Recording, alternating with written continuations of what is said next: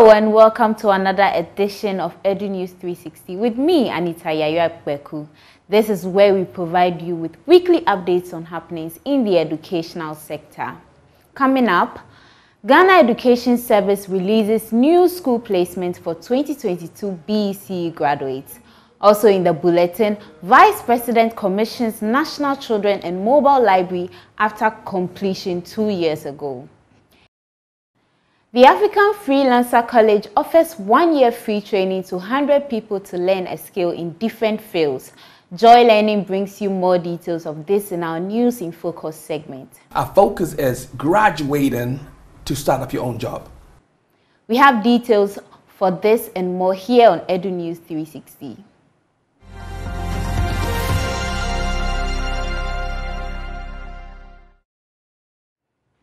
Read to Lead Library and ICT facility has been built in the Bece Township. The facility has a private study and administrative office, ICT facility, and music instrumental chamber, along with a wide range of books to help students study. There is more in the following report. Libraries, ICT centers, and study areas play a vital role in supporting education and literacy, shaping new ideas and promoting creativity among school kids. However, in the Bece Township, pupils at various levels of education do not have the opportunity to enjoy these education advantages. The over 50,000 Read to Lead Library and ICT facility will provide the avenue for pupils to advance their learning and knowledge capacities.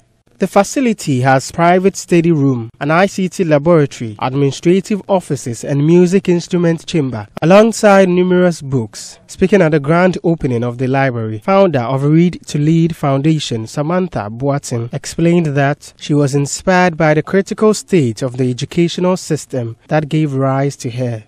The facility will be equipped to provide additional services to nurture young people with soft skills.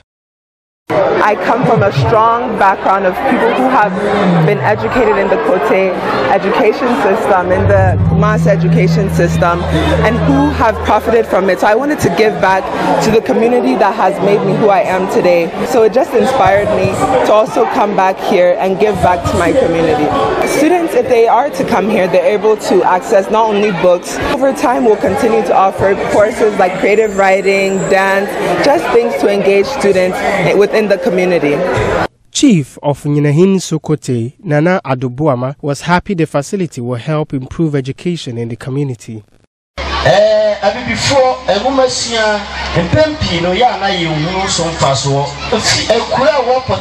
Education is not really valued, and with this, all communities around here will benefit. Every school kid who accesses this facility will forever be thankful.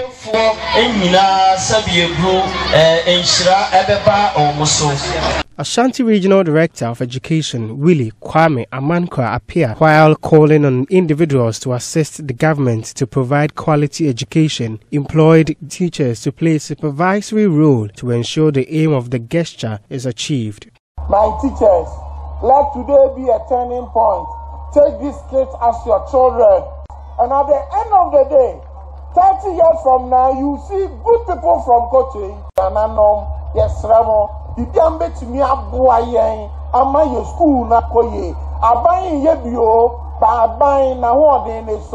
facility is the third library in Kumasi to be established by the Read to Lead Foundation. The Ghana Education Service has released the 2023 academic calendar for all government schools. The calendar is purposely released for senior high technical schools, junior high schools, primary schools, and kindergarten. The GES in all statements directed all regional directors in the country to ensure that heads of schools for basic and secondary cycle schools in their respective regions comply accordingly with the new academic calendar. Several disagreements have arisen about the new academic calendar. Some believe it is good to return to the previous calendar, while others believe that all stakeholders involved in the educational sector should have been consulted prior to the change. Teachers at Faith Kids Academy discuss their opinions on the new academic calendar.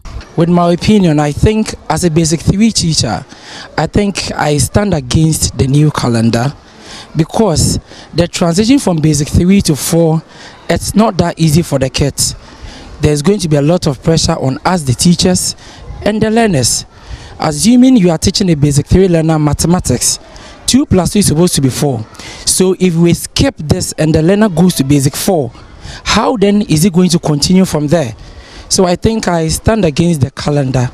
Yes, I stand against it because we should use our old one for the time being for them to catch up with our learning activities. Thank you. Mr. Waju talks about the limited time. Mr. Ku, what do you think? Thank you, Mr. Dafo. I think that the time that this thing was introduced, our contact hours with the learners will be reduced. Because looking at the time from January to August, before the term will end, the year will end for the academics, which is very, very bad. It means that the time is very short. Things have to be powered up on learners, which will be very, very difficult for the learners to handle. Some may handle it, some may not be able to handle it. It will be a very big problem. But we'll see what we can do as teachers.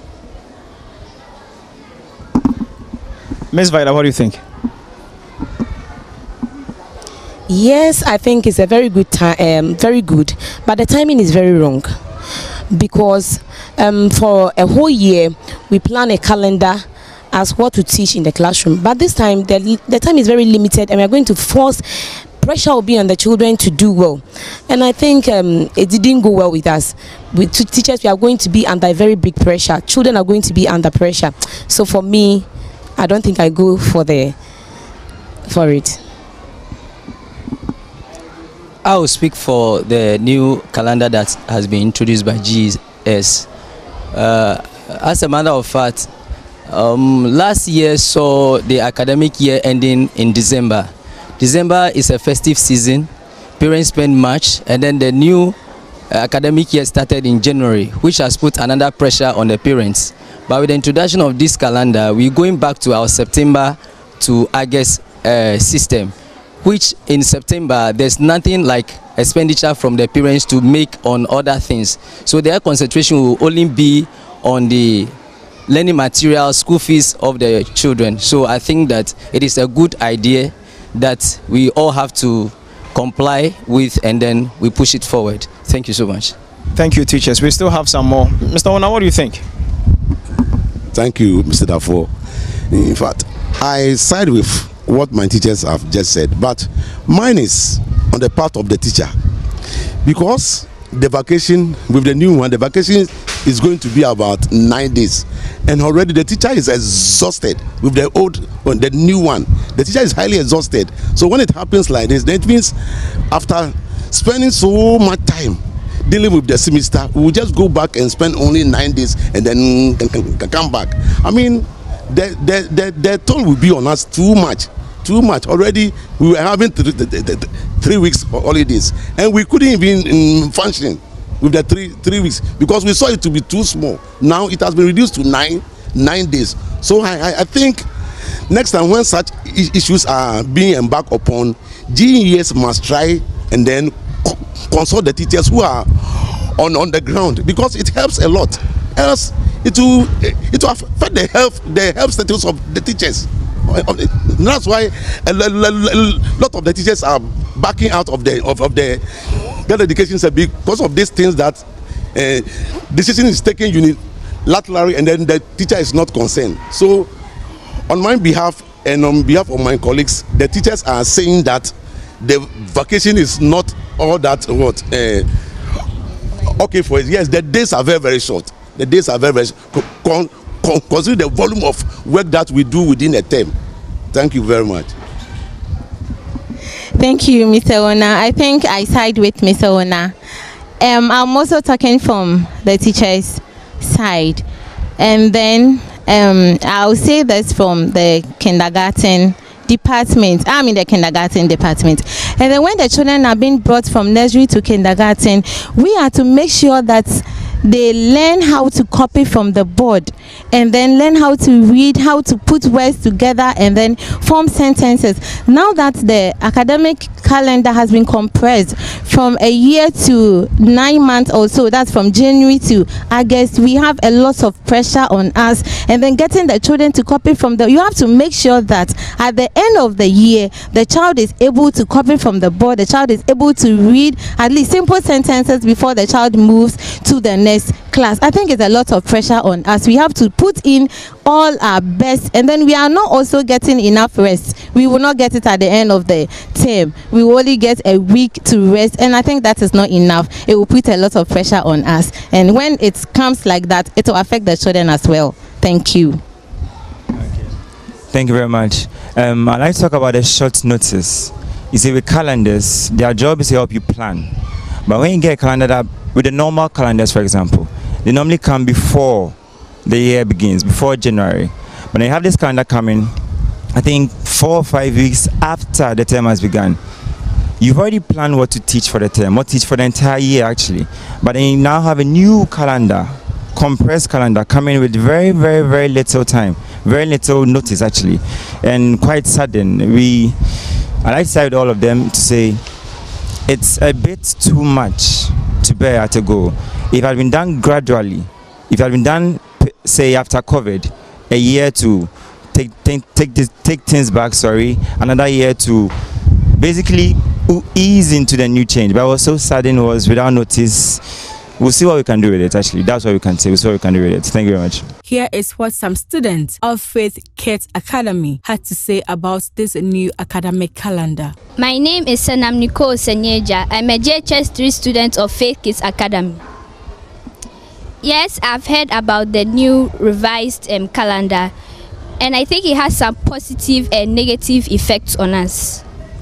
One negative effect of this revised calendar is that weak students who may not have a good understanding of what they are taught might struggle because teachers will go at a fast pace.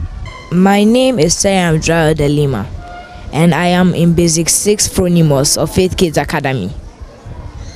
I think the new academic calendar has issue on my parents. I have 3 siblings in Faith Kids Academy, and during the 1 week vacation, my parents will have to struggle to raise money to pay all of the 4 of us our school fees. My name is Esther Frempong, and I'm in JHS 3 of Faith Kids Academy of Excellence. Yes, I have heard of the new academic calendar, and one effect of this revised academic calendar is that it has brought a lot of pressure on we students, and we have to learn very hard, and this might put stress on us. Thank you. My name is David Chum Agba. I'm in JHS 2 of Faith Kids Academy. Concerning the revised calendar, I feel like the teachers may not have enough time to finish all their subjects before the next term begins, which may cause a lot of confusion and disorganization. The new curriculum has shortened our holidays because at first I used to travel to my cousins and nephews, but now because of the new curriculum, I cannot travel to my cousins and nephews. One positive effect of the academic calendar is that after the COVID-19, we're forced to do our carol service and graduation ceremony together in December. But now that the academic calendar has been revised, we can now do our carol service in December and have our graduation ceremony in July. Before the COVID, the academic calendar was supposed to begin in July and end in September. But due to the COVID-19 virus, it began in January and ended December. Therefore, it wasn't anything really bad. But now, because of the new calendar, we have to go back to what we're doing before, which is a worldwide term. So we are going back to the old normal. I was told that the duration of the vacation was just for 1 week, which is giving us small room to sleep or rest. And this can also affect us mentally. Speaking with Cassandra Chum Ampofo, Head of Public Relations Unit of GES, she explained why GES decided to use this new academic calendar. I must say that this is not the first time we are using the transitional academic calendar. You know, when we started double track, we said that at a point we will be going off the double track when infrastructure is improved in the various senior high schools. And so it got to a time that we felt that most of the schools were falling off because their infrastructure were also ready. And so the few that were left, we termed it as transitional because we are moving away. Now, the previous calendar where we had green and gold, so for example, where we have a particular level, say this Form 2, which has been the bone of contention here. Form 2s, you have probably green in school and maybe gold at home. You can have it vice versa as well. And so this transitional calendar does not divide a particular year group into two. But rather, if it is Form 2, all Form 2s are out, all Form 1s are in. If it is Form 3s, all Form 3s are out, then all Form 2s are in. So at no point in time T would we have all the three levels, that is Form 1, Form 2, Form 3, in a school, specifically to those using the transitional academic calendar. And these are some of the oversubscribed schools that the numbers are many. And we are hoping that gradually we would go off the structure completely. So now the Form 2 issue here is that parents are worried. And I want to assure them not to be worried because though they went to school on the 10th of January and they are coming back home on the 17th of February, giving room for Form 2 to also go on, Form 1 to also, start school on the 20th of January, doesn't mean it's going to affect their academic calendar or the 100, the instructional hours or contact weeks that we have stipulated for them to have within the academic year. When you look at the calendar critically, you would realize that getting to the end of the Form 2 academic year, they have a long period there, and that is where we intend to make up the lost time that they feel they are losing at this point in time. So now they have to come out for first years to come in. At a point, you will see that the 14th August that they would be in school, so they will go on the 11th of April and then come back 11th of April to 1st of June, and then 2nd June to 13th August, they will be home. Now, the 14th August that they will be in school, at a point, the Form 3s would also complete around September. And then the 14th August, thereabouts to Form 1s will not be in school because their break would be on the 10th of August. The 18th of August that the Form 1s would, the Form 3s would have by then completed their WASI, and then they will be out of campus, making room for the Form 2s to fully have their full contact weeks or instructional hours. And so, yes, we do understand their concerns. I must say that going to school or preparing for your ward in January and then February, they are coming back, and more so because we published the academic calendar maybe 2 weeks after reopening. We had to do that because we had a series of engagements with our stakeholders, particularly our teacher unions. And so the very day that we even published or we released this academic calendar, we were just out of a meeting with the leadership of the teacher, not teacher, but the pre-tertiary education union, because TEU is also part of the unions that I'm talking about. The placement for BEC candidates who graduated last year has been released by the Ghana Education Service. The Director General of the Ghana Education Service, Dr. Eric Nkansa, made this known at a press conference that out of 547,329 candidates who sat for the examination, only 538,399 qualified for school placement. According to him, some 165,601 candidates are undergoing self-placement because they could not be matched to their school of choice. There is more in the following report. The Director General of the Ghana Education Service, Dr. Eric Nkanta, made it known at a press conference that out of 547,329 candidates who sat for the BUC examination, only 538,399 qualified for the school placement. However, 165,601 candidates will have to do self-placements because they could not be matched to their school of choice. For the start of the academic year, the service recommended first-year students to report to class on February 20th, 2023. The 2023 Computerized School Selection and Placement System, CSSPS, for senior high schools and TVET school site will be going live any moment from this minute. Out of the 547,329 registered candidates, 538,399 candidates qualified to be placed. So far, a total of 372,780, representing 69.24% of the qualified students have been automatically placed in at least one of their choices.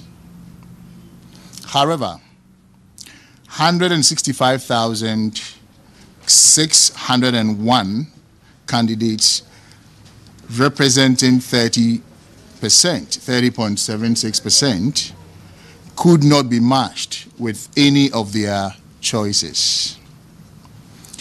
All such students are therefore to do self-placement to select from the available schools. Per the calendar for 2023, the academic calendar for 2023, the first-year students are to report to school on February 20, 2023. So from next week, February 20, students can report to schools for registration and possible orientation for academic work to commence on February 27. Vice President Dr. Muhammadu Bawumia has highlighted the impact of reading on primary school pupils across the country. Speaking at the commissioning of the National Children and Mobile Library in Accra, the Vice President indicated a lot of progress has been made since his administration rolled in interventions to help cultivate the habit of reading in basic school children. Here is Anita Yayo's Beku report read to you. To improve education and reading amongst children in Ghana, the National Children and Mobile Library was initiated in 2015. The National Library that has just been commissioned was done by the Social Security and National Insurance (SNIT) in collaboration with the Ghana Library Authority as a way of fulfilling its corporate social responsibility. This is the 13th library in the Greater Accra region. The state-of-the-art facility was eventually launched for public use after being stocked with 22,000 books, 50 computers, 24 tablets, and other facilities to help children who have visual and hearing impairment. According to the Vice President, the percentage of children in Primary 2 who can read has increased over the years.